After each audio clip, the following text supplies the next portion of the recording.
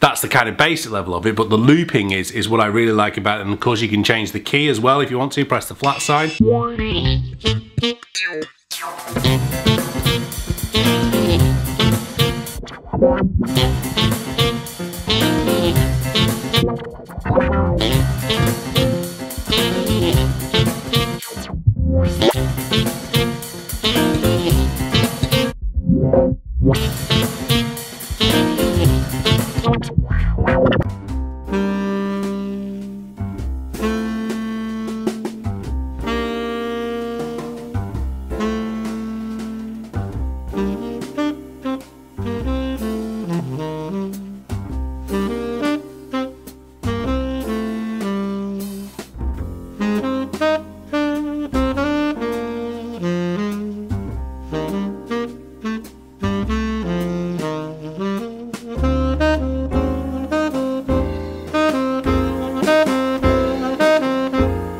Welcome along to today's vlog. Just a very quick one. If you are here for the Anytune Pro video, or just for that, skip ahead to here. If you're a regular vlog watcher, I've got some news to tell you. Yesterday we got a new member of the family.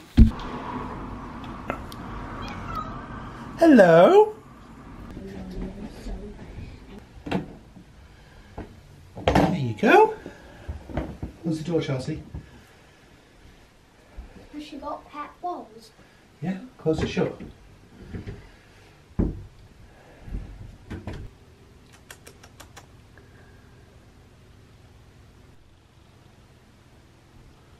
She arrived yesterday. Amy's pretty thrilled about it, so it's great to have a cat. She does look an awful lot like the cat I used to have, or the family cat at which now resides with the kid's mum. But yeah, no, really, really nice. Don't know if she's into the saxophone yet. She hasn't quite ventured downstairs yet. The closest I've got her down is just about midway through, but she does seem to like the stairs. But there's plenty of room in this house for her to escape to.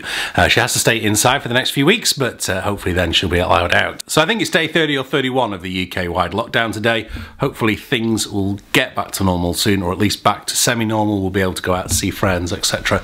But what I wanted to talk about today was this app, Anytune Pro. And I'm just going to bring in my screen recording from the phone.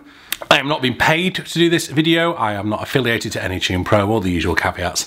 I'm using this because this is an app I use a lot with students, and so many people now have to have lessons online via, well, everyone does really, via Skype. I've spoken about Skype lessons before, way before the lockdown in this video here, but I've been teaching via Skype now for 10 years, and it's kind of, this is the things that I've come up with.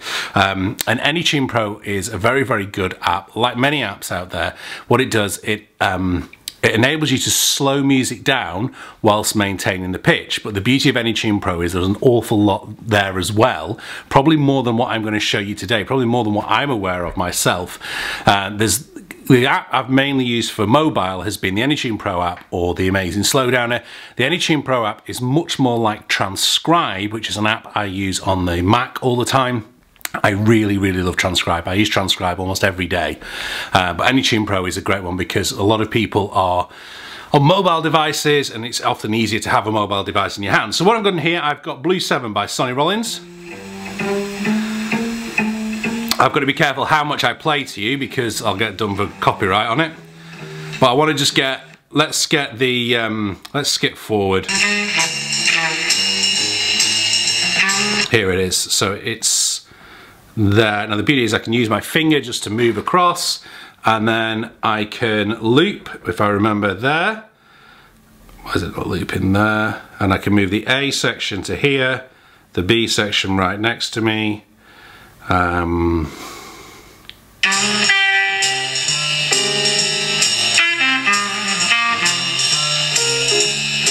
not looped it in the right place there. How do I zoom in? Swipe left or right for square. So I need to move A. Oh man. So I'm just going to take that little bit there. That's all I want. So what I'm going to do, move over here. Why don't I keep the playhead? Probably more of you know your way around this than I am. I thought I had this relatively down before I did the video, but never mind.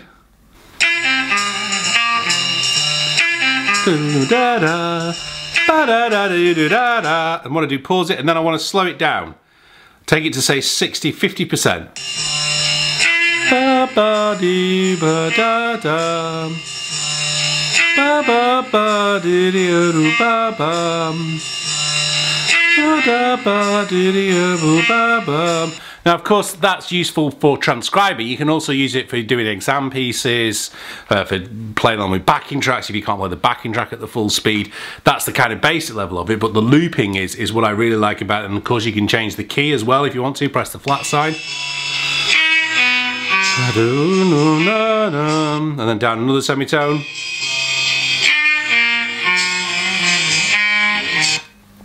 Useful if you've got alto only backing tracks and you need to turn them into tenor backing tracks. A number of my students have had to do that over this kind of lockdown period. If they're having a lesson, the only backing track either they or I have is of the alto. The ABRSM are really bad at that. Why issue tenor sax books with alto sax backing tracks? Doesn't make sense, but then a lot of stuff the board does doesn't make sense a lot of the time these days. You can also audio mark it, so I can mark it here. So the start of the loop, mark there, one, whoops. I've done that wrong, I've moved A out of the way. Ah, oh, damn it. Again, mark 2, so.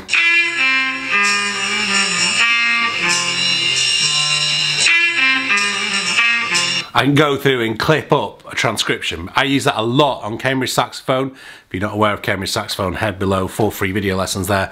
I do that a lot for my students at Cambridge Saxophone, where I take a transcription project and I clip it up into manageable chunks. So the idea is that you can then work along with those manageable chunks as you go along. So that's the Anytune Pro app. Highly recommend it. I'm not going to do an extensive review of it because most people, including me, don't use all the features that are in there, and I need, I'll probably spend a bit more time. If you've got the app already or you've got other phone apps, I'm not interested really in desktop stuff, but what using on phone.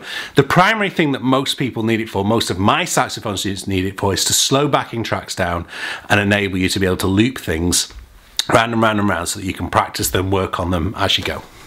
One of the things I'm doing today in between teaching is preparing another concert for my Friday night is music night. This one I did last week was the Blue Note in Cambridge.